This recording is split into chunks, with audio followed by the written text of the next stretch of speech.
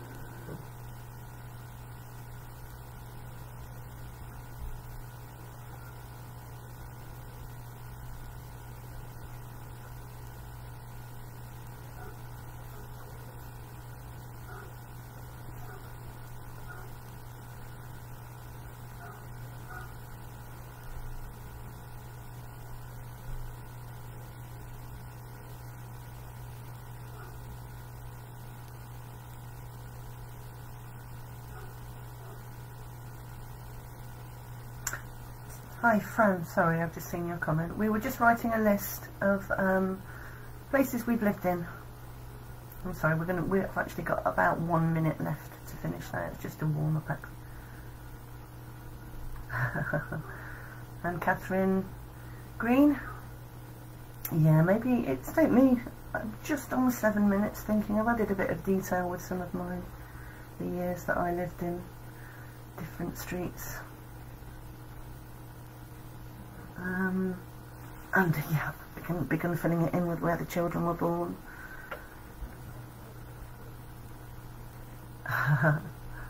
6 streets in 30 seconds. That's good. That's very. You're a quick writer, Catherine. You obviously think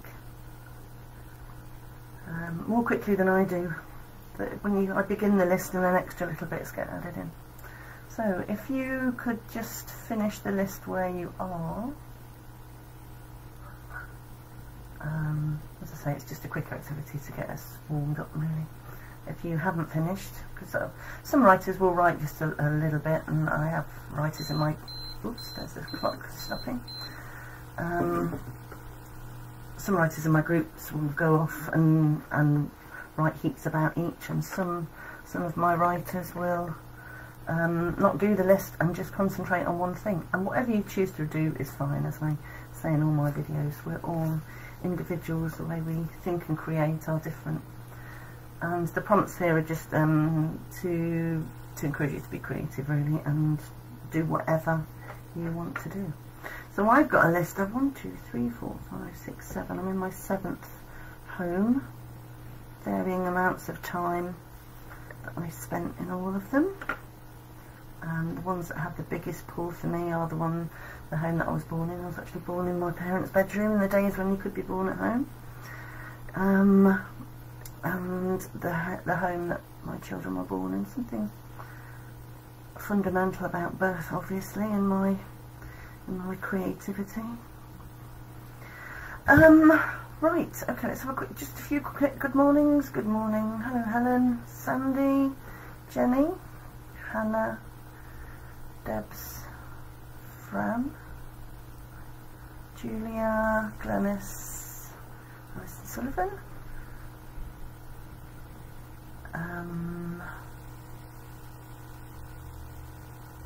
Sue Watson. Sue Watson's got too many. Well, that would make an interesting story then, Sue. Isabel, 8 Streets, we'll have a chat about. Who else have we got? Lorna.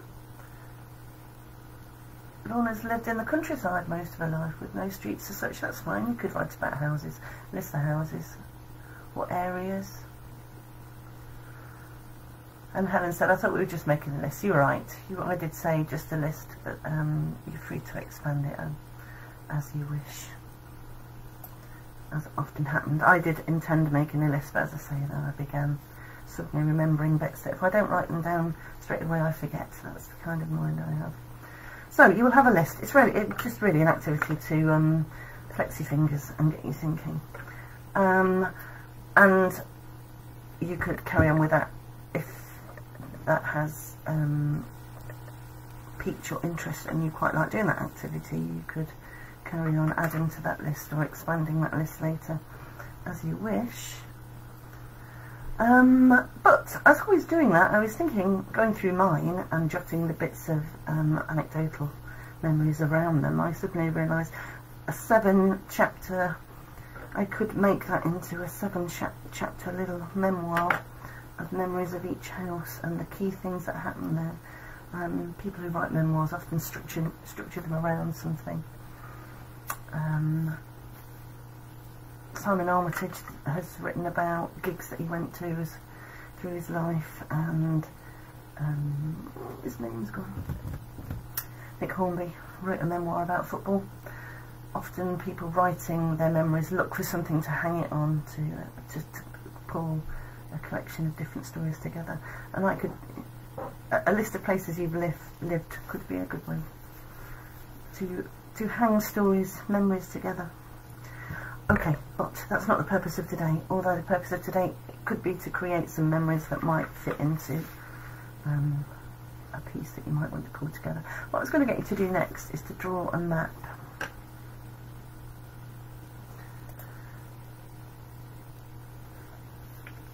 some interesting places that people have lived. Joyce from the Peak District. I've lived in 10 different areas. You would have some good memories there to record, Joy. I'd look forward to reading those. Okay, yes, map. A map can be a really great way. Now I'm going to see if I can I share this? How do I share? I'm not going to be able to do this. No, I'm going to give up trying. There's a painting by the Irish artist Jack Yeats. His brother was the poet William Butler Yeats, and Jack had painted a painting called Memory Harbour, which was his memories of an area that their grandparents had lived in when they were children, and they'd visited a lot, and it became it's a conglomeration. It's not an actual to scale drawing, but in this painting he painted people that he could remember, and statues and particular parts of the harbour, and he called it Memory Harbour. And then his brother William Butler Yeats wrote about it later, explaining what the picture had been about. And that's a really good way to call forth memories. Now you might want to do a map. Choose a place from your list of places that you've lived, and draw a map of that area. And as I say, for me, it's usually I delve back into childhood, and but it could be a different place. It could be in adulthood. It could be the place that you live in now. And if I just show you one that I did before with my writing group. So this is because when you're a child, your viewpoint is so small, isn't it? It's kind of bounded by the small amount of spaces you're allowed to go on your own, and that's excuse me, that little area that you live in is your whole world, really. So I did a little sketch of the 8 houses that were in the area that I lived. I grew up on an estate, a council estate that was built in the 1950s. Lots of families around us. And as I sketched the map, I suddenly began to remember the names of our neighbours, some of which I'd forgotten completely, and little anecdotes about them. So there is the beginnings of my map here. There's a little straight road. I've even got the door numbers on. Yeah, you could. Oh, yeah. Sorry, I'm looking at the comments.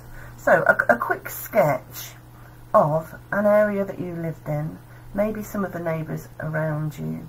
I've got here bus stop, so we would cut through. There was a waste ground next to where we lived, and we'd cut through the waste ground to get to the bus stop on the next road. So that was part of our boundary where the bus stop was. My mother used to say we could play out front. You can play out front because you could in those days, but we weren't to go any further than Kyra's house, which was next to the lamppost. You can go to that lamppost up that way, and you can go to that lamppost up that way. That's it. That was the boundaries of that one particular age. And we knew our neighbours intimately, in a way that as an adult I don't really know the neighbours around where I live now. And I don't know whether that's an age thing or it's a particular facet of the place that I live, probably. Or just as a kid, you're so nosy and you know absolutely everything and you're so observant. I don't know exactly what that is. That's a thought. You can think about that one. Anyone's got any thoughts on that, put them in the comments. So I'm going to give you, I always go for 7 minutes. I'm going to try 7 or 8 minutes just to do a quick sketch of an area that you've lived in. And if it's a house in a place, draw what was around it. You can draw whatever you like. Just, yeah, it's not an art activity, so you can, don't worry about your drawing. Whatever you want to do, nothing is wrong. a quick sketch of a place that you've lived in, and then if the time's up, in fact I might make it 10 minutes, once you've sketched it, if you've got people in and around your area, see if you can jot some anecdotes about them, things that you remember about them. Just notes, because we're going to choose one shortly and expand it. So I've put 10 minutes on the clock.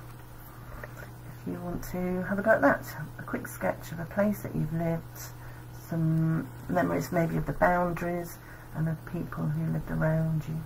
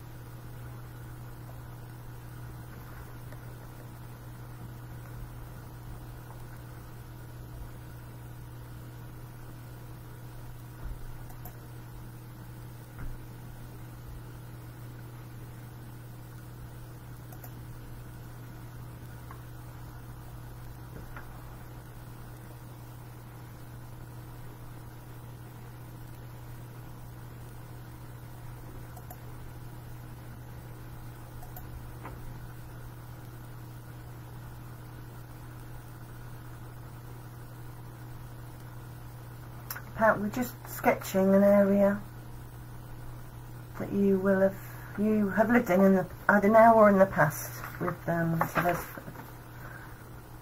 one that I did, houses that I lived in as a child with the people who lived next to me, and things that you can remember around that area if it's a memory, or things that are in your area now. And I've scribbled anecdotes about the neighbours that I remember living in the houses. And just a quick sketch. You've got 6 minutes left.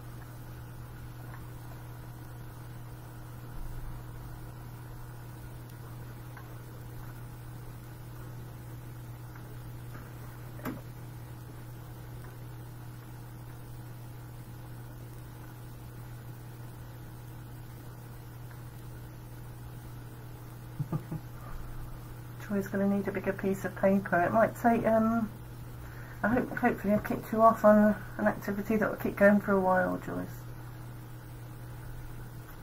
And that's fine, Pat, no worries.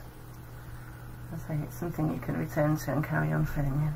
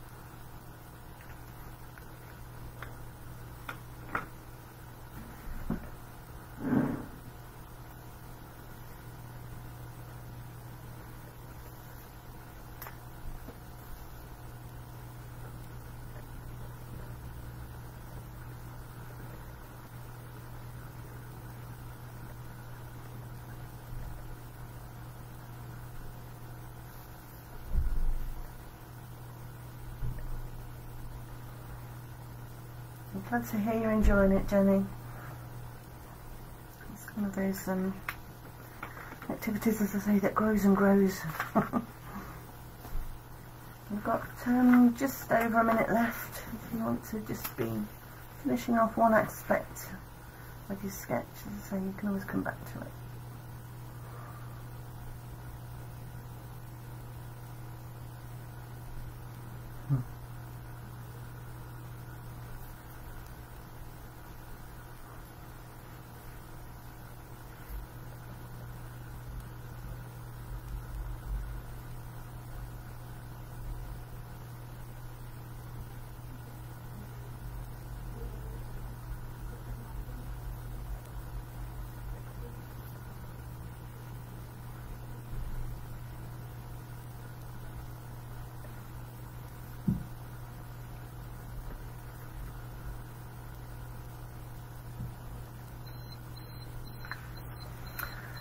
There you go, you've actually had 11 minutes, I've notched it up a minute extra. So, yeah, I'm going to ask you now, so you can go back to your map and carry on.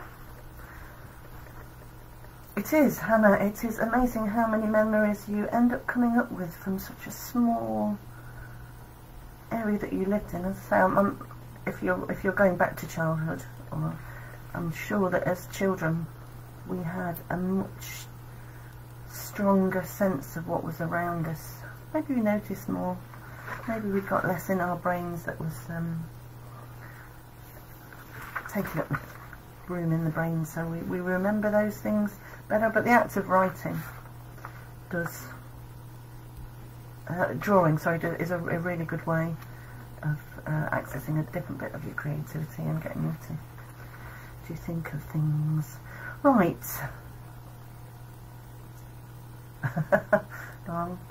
I'm glad you're with us rather than gardening, Val. I hope you get out in the garden shortly. And maybe the act of gardening will make you remember other bits that you can jot down. And again, I find that once I start this, once I've told my brain to start calling things up, that they keep popping back. And I have at my table, as I walk past it to the kitchen and bathroom and everywhere, I have a bit of paper on it, and I just jot things on as I go past, which is no bad thing with a brain at my age that tends to forget things.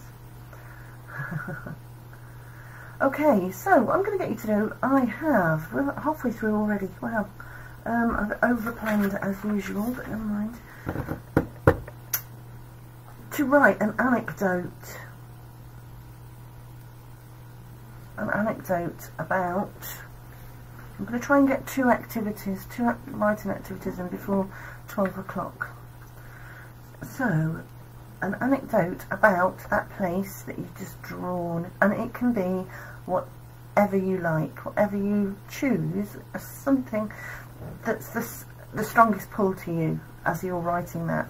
And so this is an activity I've done lots and lots of times with different writing groups, and each time my creativity, my memory wants me to write a different thing. So I've got several different examples of mine that I could read you. And which one to go with? I will go with, let's start with one. I'm going to go with a piece that's about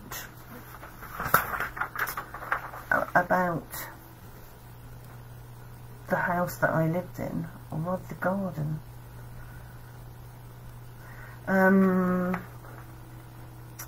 Which shows this microscopic view that we used to have when we were little. So, a memory, and it's very rough, and I wouldn't expect the things that you write now to be fully polished pieces. But, you know, just don't overthink things, just write down anything for now. You can always go back and polish them up. So here we go, I called this Wheels for some reason, but a memory. I'd be about 8 of us playing out front. You could in those days, without fear of being abducted or run over by a steady stream of cars on that narrow road, making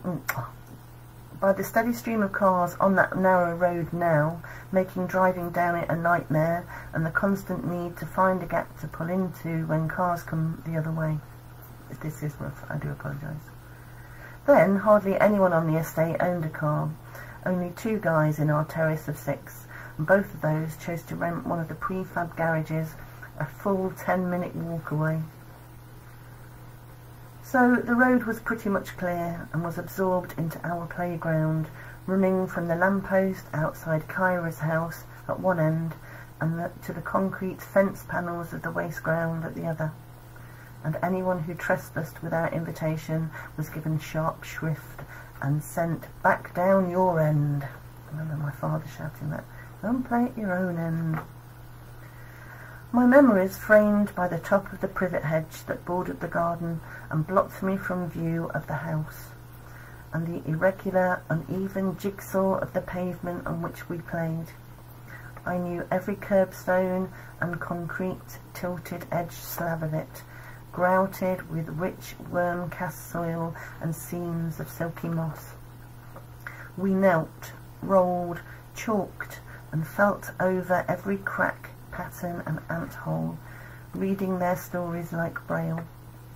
That's my strongest memory of childhood, I think, experiencing our environment so minutely, interrogating every smell, sound, colour and texture as if surveying for a map.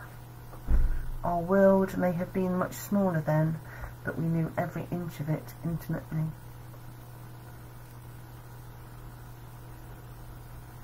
And then I go on to share a memory of my 3 older brothers and a big gang of their friends, and how we made go-karts and we tied them all together and ka-chunk down the street, pushing each other along. So that was a memory of a very close, if it was a film, it would be a close-up, the camera would be very close on one particular part of that environment, and looking at it intimately. Now here's another bit that I wrote a different time about some of the anecdotes that I'd written about the people in the houses around. I'm going to have to remember to change the names as I read this one.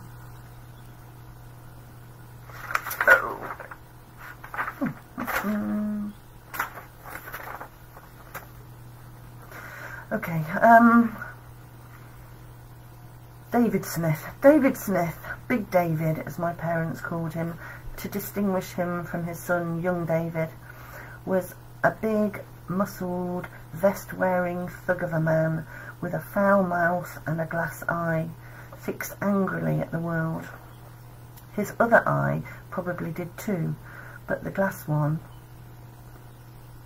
but when in close proximity to him, which we did everything possible to avoid, our young eyes would be drawn to the glass one for one quick look, and then look away in embarrassment and fear.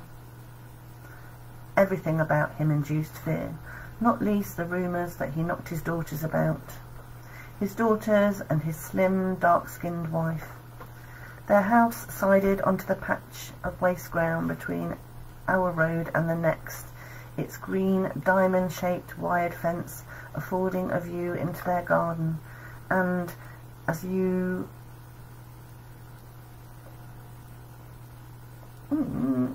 reached it, into their garden, and as you reached it, their back door open into the outhouse.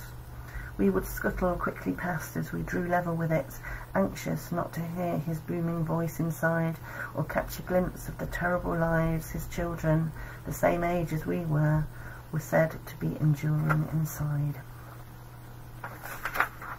So yeah, and then I go on to talk about an incident where my dad stood up to him about something. But I will leave that now, because otherwise you won't have time to write. We have 23 minutes left. So, choose a memory from, thank you Jenny, that was, thank you very much. Choose a memory from the little sketch that you've done, either an anecdote or a view of you in that place, and let's try 15 minutes, and then I'm going to put 12 on and see how we go. You can let me know if that's not long enough. This is very much a trial and error, this workshop, to see how much time you need. Off you go. 12 minutes, and I'll check in with you in 12 minutes. I will write too.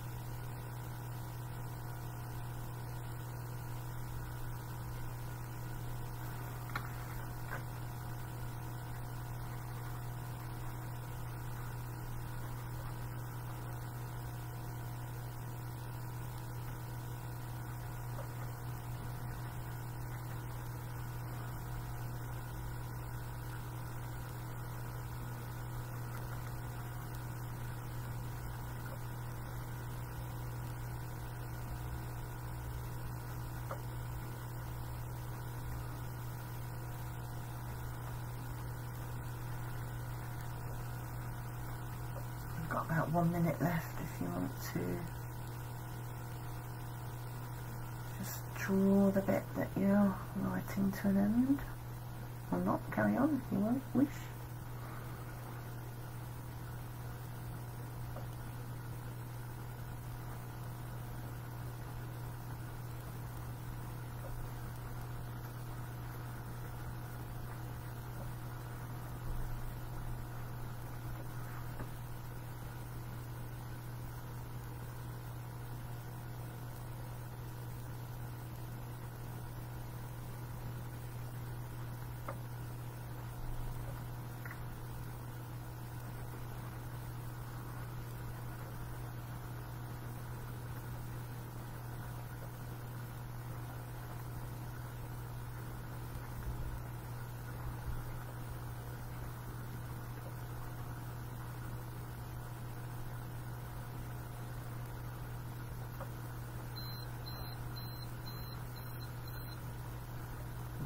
Finish my sentence and I'll be with you.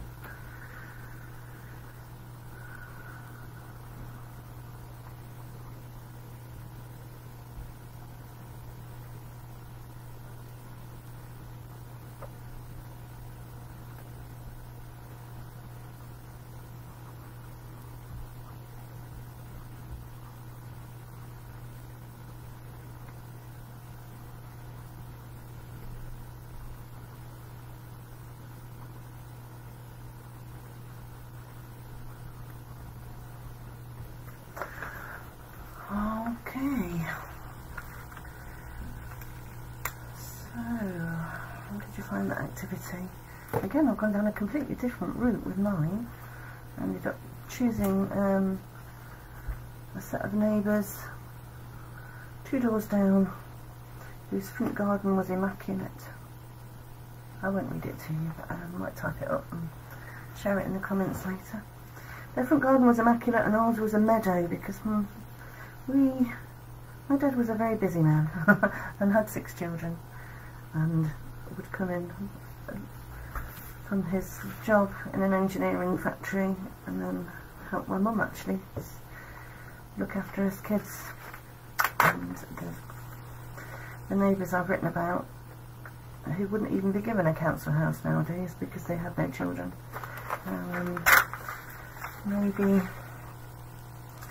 Maybe there's some link there between gardens that are like meadows and gardens that were immaculate and people who had time. I don't need to explore that one. So, Jenny, I'm glad you really enjoyed that. Jenny Down and Jenny Smith got lost in the writing. That's good. It's wonderful when that happens. So Helen, as an only child, I was out playing in the back garden. The council sent me shared a hedge with a neighbour who had 2 older boys who were also playing out. I think it was snowing. I was making cakes and other tasty treats in the old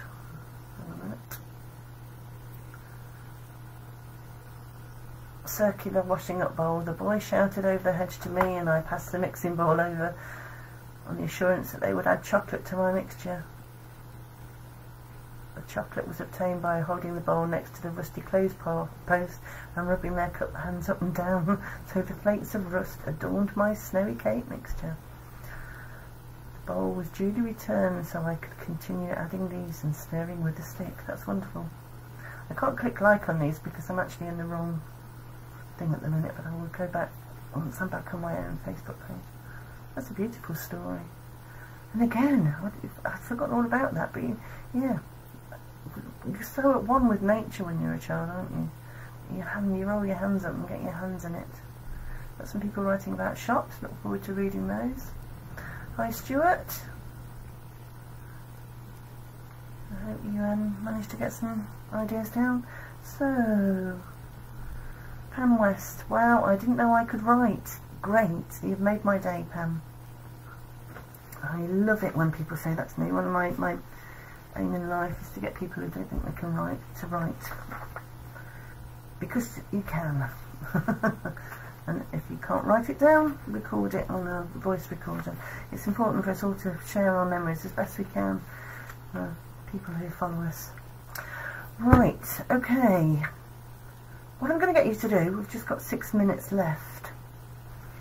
As I said, I've definitely overplanned writing activities. Well, I will type those up and put them up on my website, and then when they're up I'll put a link under this video, so if you want to download the rest of the prompts that I put together of things you can do with these activities, then it's there for you.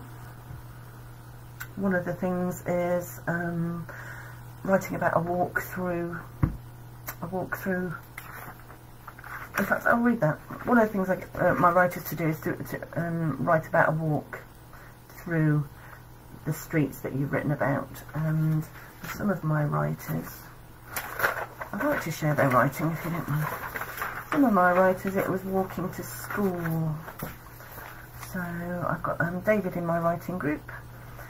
David P. wrote about being at the bus stop. He called it Misunderstandings.